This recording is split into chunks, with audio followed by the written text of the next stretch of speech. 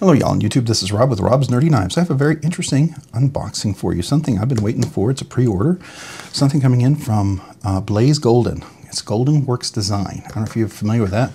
They had a pre-order for something, a knife that he made called a Standard, and I believe this is it. So let's take a look. This is my first unboxing production of the knife. So I'm gonna just open this up, make sure it's, yeah, I think we're all good right there. Today I'm opening up with my relative, EMP EDC relative. This is the 20CV clip point version, clip point Tanto, dual grind. Beautiful hollow grind, love this knife. It's one of my favorites. I think he still had some on his website when I last checked. He had a few that were still available, so go check it out if you've been trying to get it. I know a lot of people look for it and they keep selling out places, but every once in a while he has some extra inventory and he drops it when he can, okay? So, here we go. All right, so here's the box. Let's see if we got anything in here. Looks like it's just a receipt. I'm gonna take a quick look at that. All right, very cool. He says thanks on there. So this is the golf texture, dark bead blasted handle. Like the packaging, nice little plastic cover on there, keep it nice and sealed. All right, here we go. Golden Designworks. That's kind of a cool box. I like that. All right, let's open this up.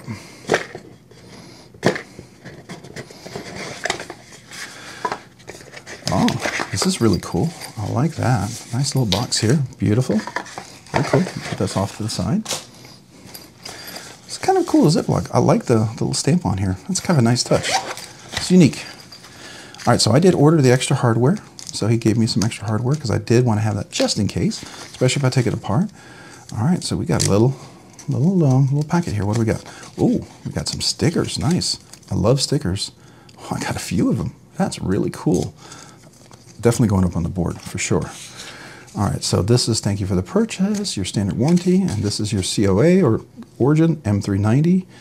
Let's see here, stone washed. All right.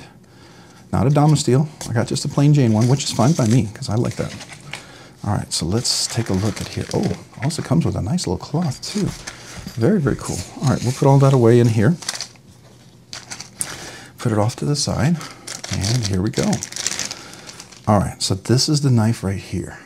This is the Golden Design, or Golden Design Works, or Golden Works. Oh my God, Golden Design.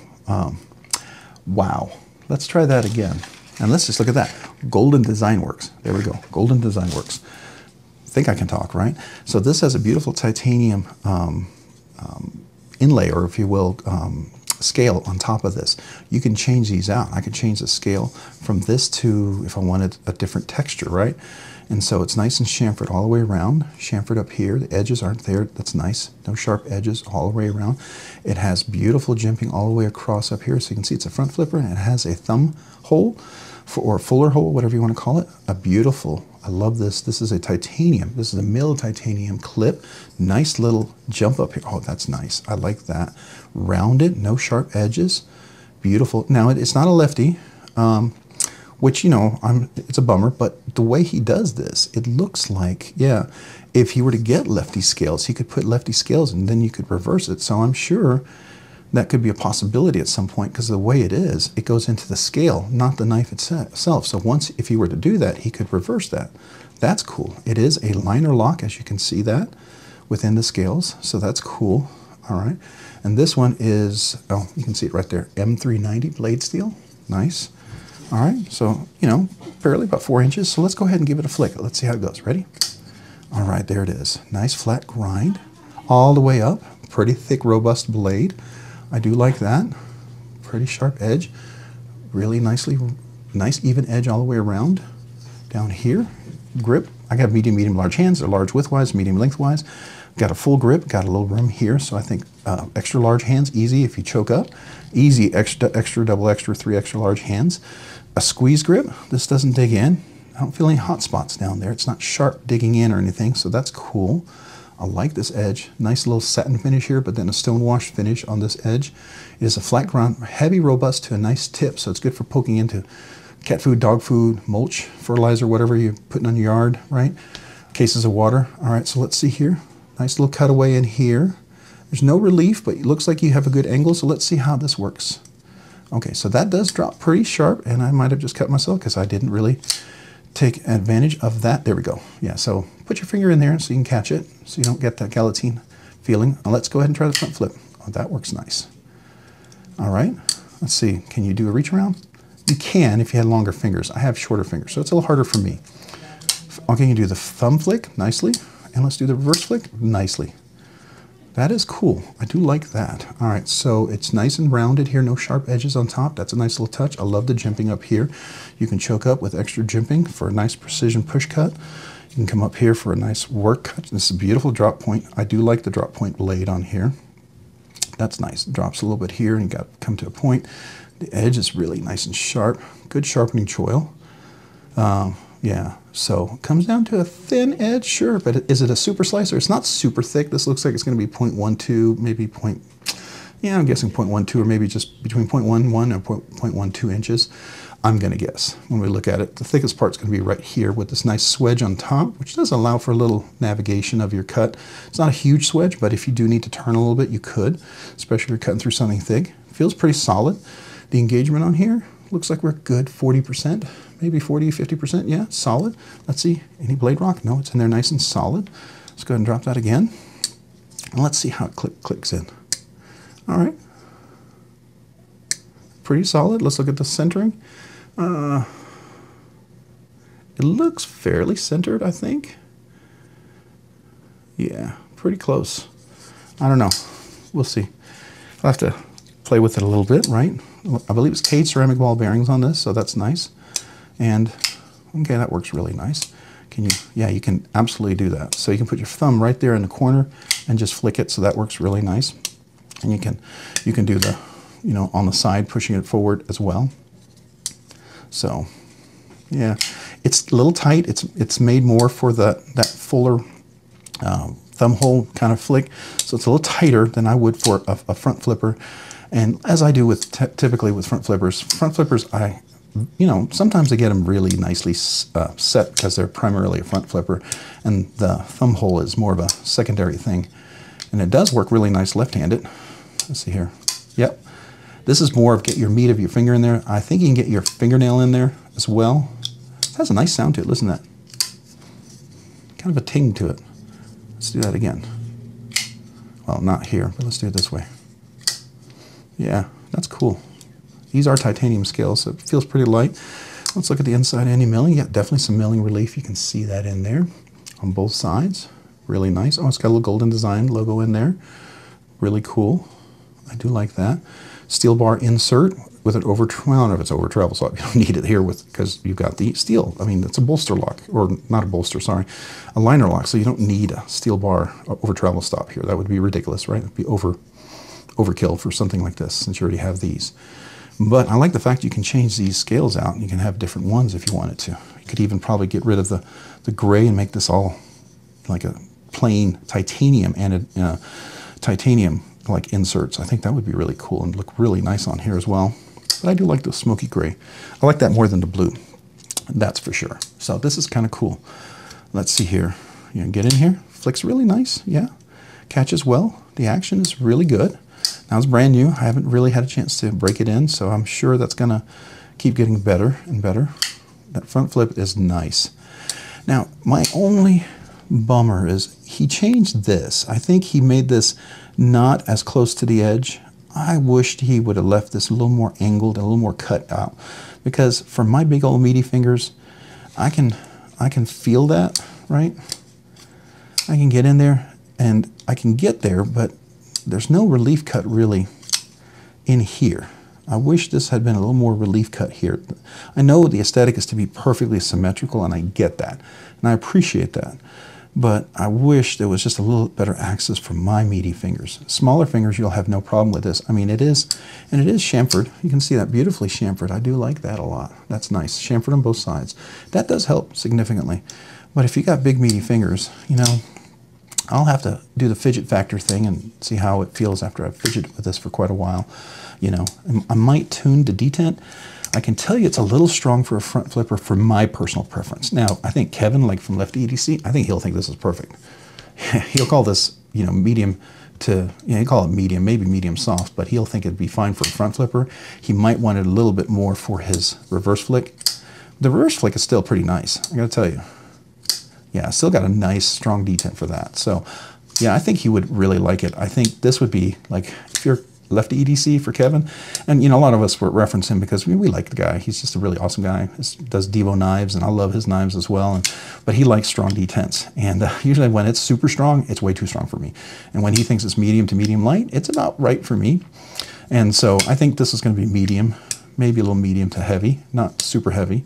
And he might think this is perfect, but for me, it might be just a little smidge too strong. So a couple things that I will do eventually is I'm going to try to put skiff washers in there, and then I'm going to maybe lighten that detent just ever so slightly, because for that front flipper, I mean, it's good, it's just a little bit strong, I think. And the reason why I say that is because usually with this kind of front flipper, I should be able to get my finger here and do that without feeling like it's going to grate the skin off, right? Like that. It does work, but it's rough, right? It's a little rough, and it's going to make my finger raw. But this part is really nice. I do like that a lot. That's cool. The action's not bad at all. And it's, you know, as I'm using it, it looks like it's centering up. I think it's probably because it just was set there. Once you use it, everything gets kind of worked in, you know, action, knife, everything, screws, parts, everything settles in. And sometimes that can change how everything lines up, just using a knife, right? If it's brand new and just first time assembled, it just kind of sets in. It's just like a house that settles. You know, the blade, the construction's going to settle a little bit as well. And so sometimes things can change ever so slightly depending on how they were assembled. And that's just interesting. So like if you ever take a knife apart and you reassemble it, if you didn't know this, you should always try this first. But if you take it apart and it was centered and you put it back together and it's not centered and you're thinking, oh, well, I got to center it, take it apart again and carefully reassemble it a second time, and then see if that sets it. Because sometimes it was just the way things fit together what threw off the alignment. And by reassembling it, you could just fix that alignment issue without having to try to, you know, put the piece of paper in there, loosen the pivot, loosen the body screws, put it in there, tighten the pivot, and then tighten the pivot, and then tighten the body screws, pull the paper out, and then loosen the pivot up, and then bring it back and see if that centers it. That's the kind of a workaround trick, and I have some videos on that. But a lot of times, it's just reassembling can fix that really well. So there you go. Something to think about, all right? So there you go. That's the first impressions on the Golden Designworks Standard. I like that. They changed this. Originally, this swedge thing went all the way up to the top. I like that because it gives you a little better contact point here for the flip. That's really nice. They went to all T8 hardware, and I believe we can confirm that. T8s. There we are. T8s. You can see that? So, T8s there. Yep. T8s there. And so it's a hidden hardware. So this is going to go all the way through to that pivot. And then there's probably some screws underneath. Now those might be T6s. That's okay with me. I'm fine with that. I know there's a couple of screws on that steel bar insert. I'm not going to take it apart right now, but you can definitely, I like that. There's 2 screws on the external part. And then once you get there, underneath there, there's going to be just some screws that's going to hold like this back spacer. So it does have a back spacer, by the way. A little hole for a lanyard if you want it to do a lanyard loop. I don't know if you could really get a lanyard through that. To be honest with you, I just like the way it looks. I don't think it's a lanyard loop at all, quite frankly. But, and the fact that there's no lanyard, I'm okay with that. I mean, you must have a lanyard. I guess you could tie it into your clip if you really wanted to. That's super critical. I don't mind no lanyards. I'm not a lanyard fan. And I get people who like lanyards. And I think there are some knives that make a valid case for having lanyards. I do. And I've seen them, and I've handled them, and I get that. But in this case, this is an EDC knife. I don't think a lanyard is really necessary. My personal opinion. Now, you may disagree, and hey, we can disagree. We can absolutely disagree. We don't have to agree on any of this. And that's okay, because you get the knife you want, and you enjoy the things you enjoy. You know, I get a lot of knives with lanyards. I wish they weren't priority. Doesn't take away from me enjoying the knife. I'm not going to be angry about it. I mean, I wish, you know, maybe the lanyard wasn't such a huge priority on some of the knives, because sometimes I think it's a little goofy, right? And for instance, like here's my Evoke Ray Laconico. It has a lanyard loop back here, beautifully executed. I love the fact it's out of the way. Still very functional for anybody who has lanyards, but nice for someone who doesn't want it. Even the one in EMP EDC Relative right here. It's into the back spacer, out of the way, not prioritized, right? But it's still there. Because here's the regular clip. This is part of their design. I don't mind this. I mean, If they didn't have it, would I be okay? I think it would look a little bit nicer with no lanyard hole at all, personally, just my opinion. But you know what? I'm okay with it, you know, there. It doesn't bother me terribly. But for those who love lanyards, they have it and they can enjoy it. But for me, I'm okay with that, right? So there we go.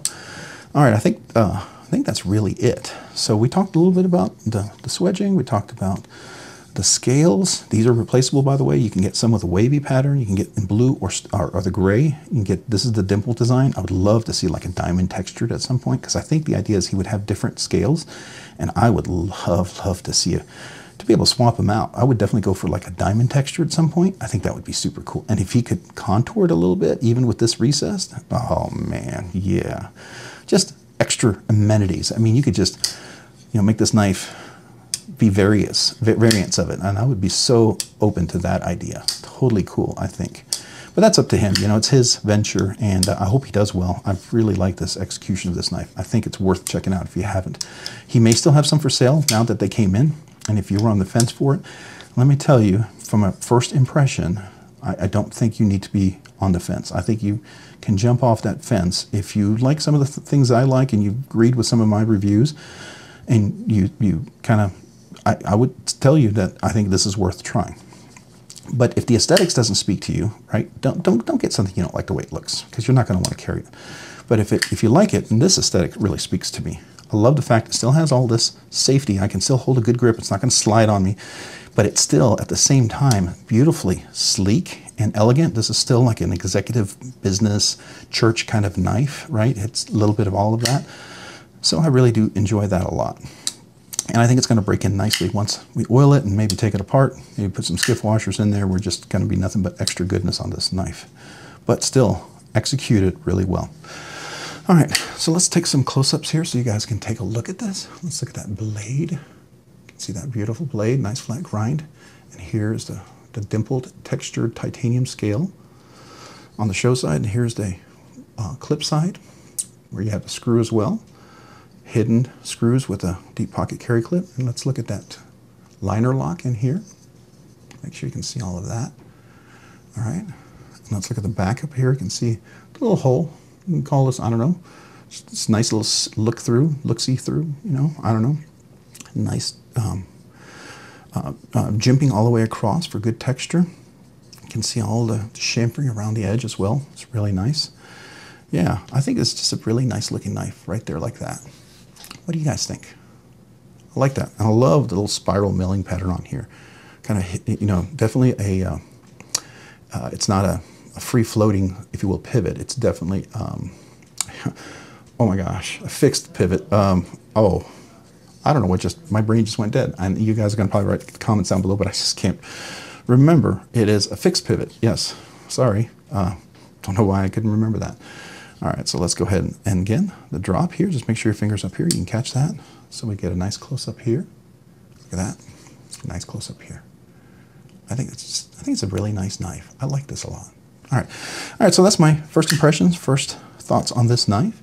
What do you all think? You have any questions about the knife or the review coming up? If you have any questions about the knife you'd like to see me include in a review, please let me know. I would love to hear from you. If you have any questions for the channel, for me, any ideas for future Rob's Ramblings, please let me know. I'd love to hear them as well. I always try to include that, and I do try to reply to everybody as much as possible. And right now, at the size of the channel, I'm able to. So I appreciate all of that, and I love talking to you guys. So I do appreciate that. Hey, if you found this unboxing, this is just an unboxing first impression. If you found this fun, interesting, worthwhile, entertaining, or informative, would you please consider hitting the like button down below? And if you've already hit that like button, maybe consider hitting the subscribe button. If you subscribe and like the videos, it really helps out the channel a lot. It allows me to grow, produce more content, do more things, and I very much appreciate that. And if you've done all that, maybe consider hitting the notification button so you can be notified of future content. And if you haven't already, check me out over on Instagram at robs_nerdy_knives. Again, that's on Instagram at robs_nerdy_knives. Hey, thanks so much for watching today. You guys have a great day and a great week. Bye.